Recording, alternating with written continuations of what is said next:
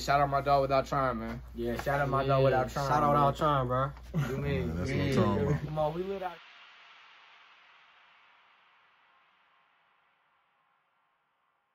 This is Valentine. Shout out without trying. My man. All right, yeah. Let the people know where you're from, your age, and your name. All right. My name is Valentine. I'm from West Africa, Benin. 31 years old. Okay. So, how long you been in America? I've been here for about 9 years. It'll be 9 years in May. Okay. So the change from Africa to United States, how was that? How did that affect you, like, far as trying to adjust to it? Right, that's a really good question. So the main difference that I tell everyone when I get asked that question is merely the approach people have to one another, and also I always say this is the speed internet. That is a whole different between those two continents. I say continent to say America as a whole, even in northern America as well, right, and southern. So I would say when I got here, I immediately went into a form of depression, because where I come from, the hospitality is a really big thing. And different, way different. Yeah, way different. Those that you don't know, that you just meeting for the first time on the street, are gonna like offer you, hey, come sit down, let's eat something. Right, you know? right. And I got here, I was in Arizona. So that's where you was located first, Arizona, when you first got here. Okay, yeah, I came out as a student. I was in Arizona. Yep. Nice. Yep. So you said the hospitality was a lot different out. Oh yeah. Yeah. Oh yeah, because I remember they were like, it took me about 3 months before I could see anyone on my street.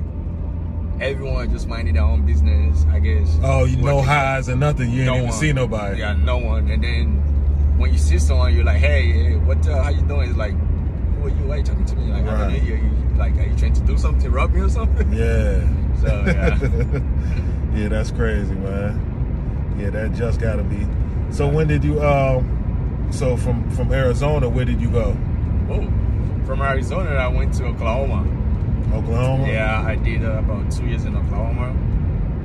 I was actually on my way to New York, and a friend was like, hey, I'm in Oklahoma, come over here. I think you're gonna like it. So I went down there, I liked it, and I stayed. I was there for 2 years. What part of Oklahoma? Oklahoma City. Oh, the city, okay. Yeah, okay. The city itself. Yeah. And I got married down there, and had a little girl. Congratulations. Thank you. I had a little girl and joined the military in 2019, 2020. Okay. Got stationed here. That's what's up. So you've been a few spots in the U.S. Oh, yeah. So did you see any change in different areas in the United States as far as the hospitality, or was it, because I know certain parts of the U.S. you can go to and you may get more hospitality, like, hey, how you doing? Offer you something to eat. Certain parts of the Southern, I noticed from personal experience, right, they treated me a lot different down there than I do up, in these areas. Right, absolutely. So, absolutely. I recall when I went, even, it wasn't even that far when I went to Missouri, and it was different. Like Missouri, Texas, Oklahoma, and Arizona, it was a whole different. It was like, am I in the same country, Right. And but what differences you think? What differences did you see in them different places? Personally, Arizona was the most racist. Arizona? Oh hell yeah. Okay. Personally, Arizona was the most racist. Right. I'm saying to the point where I recall while I was in school, I had a how do you call them, academic advisor, and I was telling her that, hey, I'm going through some difficulties right now. Is there any way you can assist me, like, let me get scholarships, She's like, yeah, I'll write you a recommendation. She wrote the recommendations, and I went for the scholarships. I won some of them, went back to her, and then she's like, oh no, we cannot give you the scholarships because we have to give it to the citizens first. I'm like, but you told me it was academic based, and now why are you not doing it? And that happened to almost all the immigrants out there. That's crazy. So wow, that's some serious. That's some serious news. I didn't know it was that serious. Oh yeah, I had to drop out, and that is even like, that's nothing compared to all the stuff. Like, as an international student, I was paying $25,000 for 3 semesters. You was paying $25,000 for what? For 3 semesters in a community college. Oh wow, wow. Yeah. And where is it? That's in Tucson, Arizona. Okay. Yeah. Oh, Tucson. Yeah. Okay. Yeah. Wow. Yeah, that's a lot right there, man. Yeah. For after I paid that 25, I was like, I'm not doing this no more. And I dropped out. Right. Wow. I know we kind of getting off subject, but can we go back a little bit and start off like your upbringing, like far as like how did you come up? How was it as a child coming up? Where you from? If you can, if you can Sure, get. yeah, sure. A very strict dad. He was in the military. He was infantry, and I ended up doing infantry too. Okay. But yeah, my dad was in the military, and my mom was a business lady. She just kept on working, doing her thing, and my dad was just traveling everywhere. I spent most of my lifetime with my mom. Well, you're like a military brat. Yeah. So we were just traveling from one country to another. My dad was working for UN, peacekeeping stuff. And yeah, he got stationed here several times too. In Texas, Odessa, and was in Hawaii. Yeah, so. Oh, wow. Yeah. That's what's up. So, well, you said you moved out here 9 years ago, right? Mm-hmm. Okay. And so what you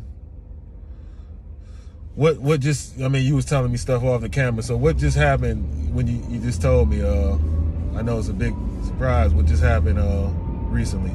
Oh yeah, I had my spouse uncle passed in an accident on the 22nd. Sorry to hear that. Yeah, I have to take the body home. Yeah. So I'm escorting him because, I mean, to a point, we became super close, like even to eat, he would be calling me and we'd be talking. And he actually left my place, and on his way back, he had the accident. So. Oh wow. Yeah, so it kind of touched me a lot, and he has no kids here, so I was like, you know what?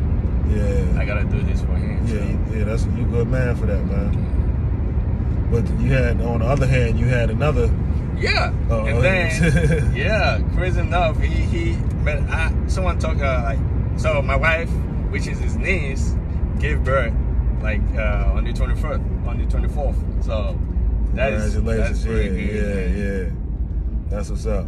Yeah. Baby girl or? Baby girl. Baby girl. Yeah. Okay. Yeah. That's what's up. Bringing a little bit of light in the dark. Yes, sir. Yeah, you definitely need it.